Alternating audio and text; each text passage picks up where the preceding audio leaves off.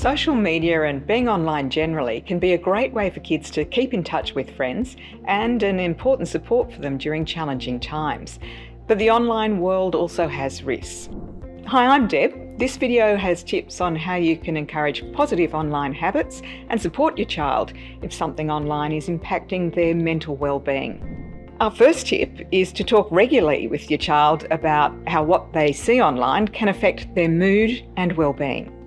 You can make a habit of asking them to show you what they like on apps they use like YouTube, TikTok or Instagram, and on their gaming platforms.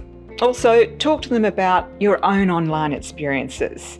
You can let them know it's normal to have emotional reactions to things they see online.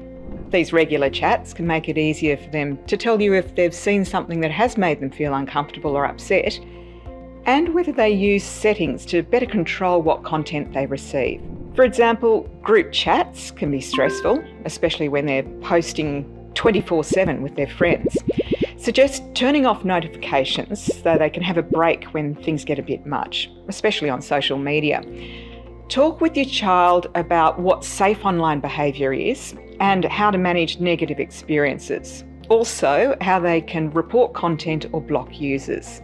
You can check the eSafety Guide together for helpful tips about adjusting the settings.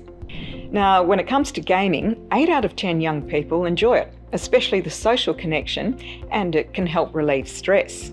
But gaming can also come with negative talk and frustration, and your child may be contacted by people wanting to harm them. You could try playing the games with your kids and chat to them about how they manage any problems. eSafety has more advice for parents and carers on gaming and other topics. Just go to esafety.gov.au and click on the Parents tab. Keep in mind that it's important for the young people in your life to know that they can come to you without fear of getting in trouble if they're experiencing something online that's serious, whether it's upsetting or they just have questions about it. Remember, you may not have all the answers, but they need to know that you're interested and there to support them. Explain that you won't be angry or stop them using their device if they tell you something personal. You can also suggest other people or organisations they could talk to if they're worried about telling you.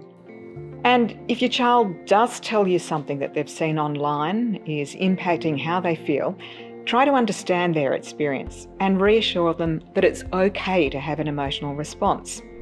If the experience involves their friends, tell them why other adults might need to be involved, especially if the person is harming themselves or talking about it. You could say, "I know you're worried that your friend will be angry with you for telling me, but it was the right thing to do. You're a good friend for caring about their safety." You could ask the school about counselling and how to contact the school psychologist, or you can visit the eSafety website for information about counselling and support. Kids Helpline, Headspace, Reach Out and the Butterfly Foundation all have excellent resources for parents and young people who are dealing with issues like mental health challenges or body image. It's also normal for parents and carers to feel strong emotions, especially when their child's dealing with mental health issues. But it's really important to respond in a calm and helpful way.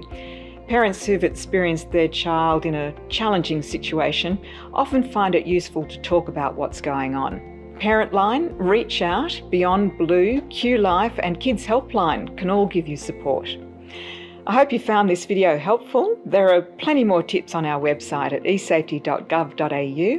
You can also subscribe to our newsletter to keep up to date with the latest research and advice.